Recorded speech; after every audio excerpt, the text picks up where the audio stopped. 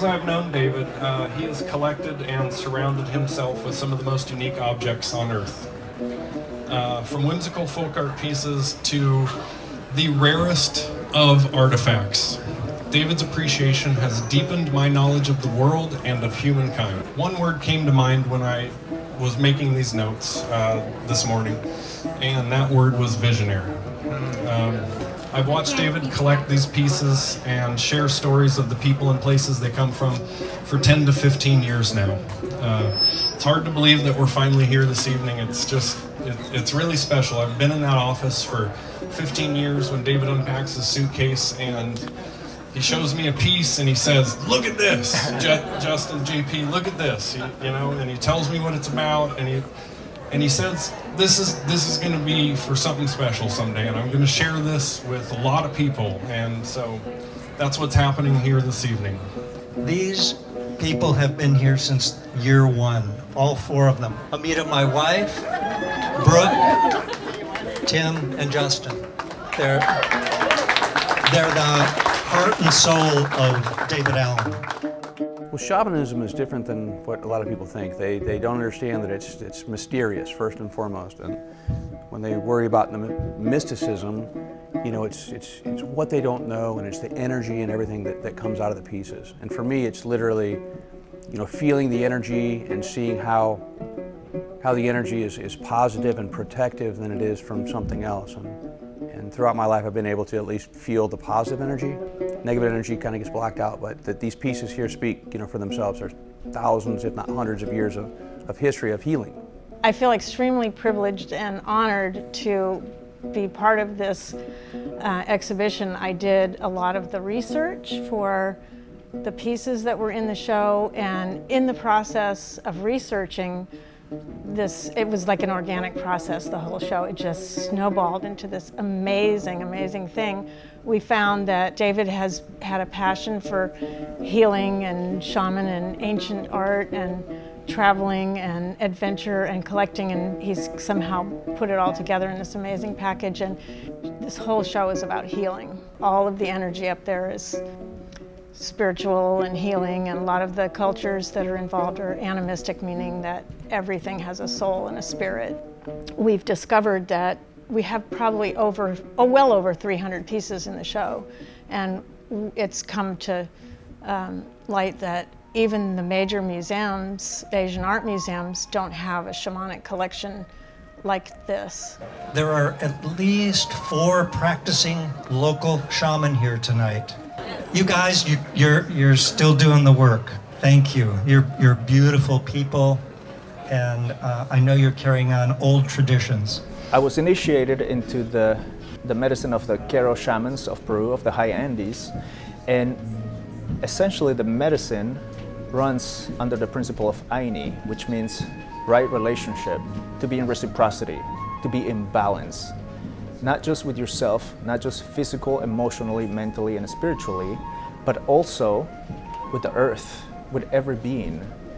To be here in Salena Beach with David Allen, bringing this collection of shamanic tools to dispel the misperception of shamans in general throughout history. Shamans are known for being the wisdom keepers. When I walked around and looked at all the shaman stuff, several pieces, I just connected to them immediately and wanted to take them all home with me. We are leaving with one. We apparently bought the piece of the shaman with the hand in the air and the slight smile on his face and said he looks like the happy shaman.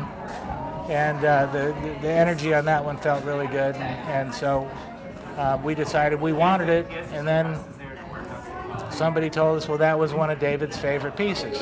Yeah, I just feel really good. If I'm thinking and vibing on the same level as David Allen, I'm doing pretty good. Well, this gives people an opportunity to not only see some culture, but to feel it, to tangibly pick something up and to feel what it's like to have been where David found these things, or to feel what these people were experiencing when these things were being used. Pangalubalang, which is kind of like the prize piece of the show, is maybe 400 something years old, and it was something that was made by the shaman himself and empowered by substances that were embedded in the piece.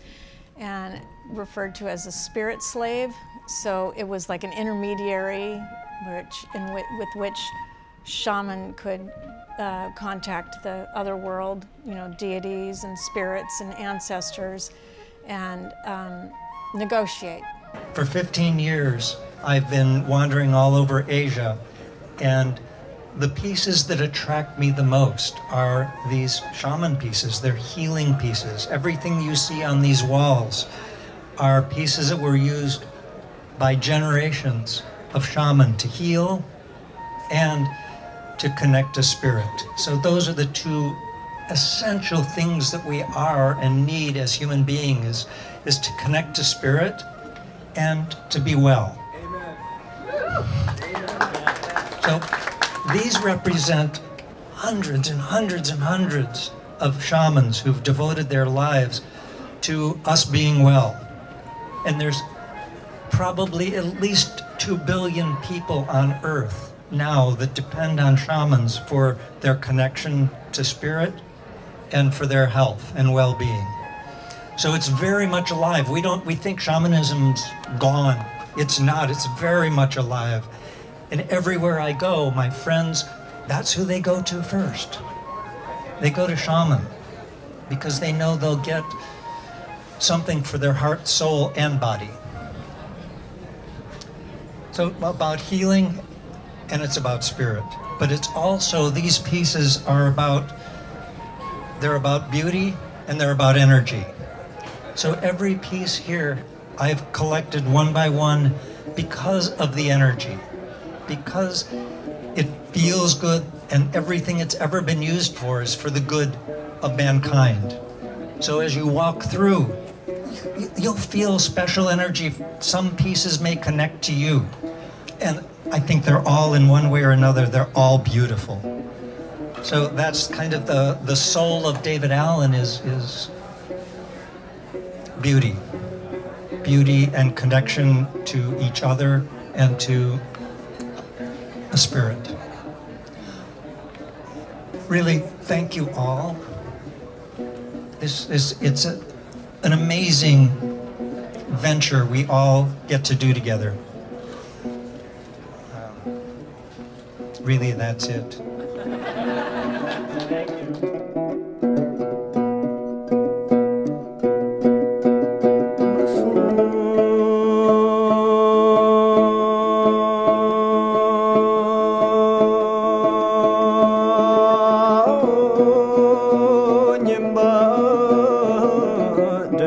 Chimba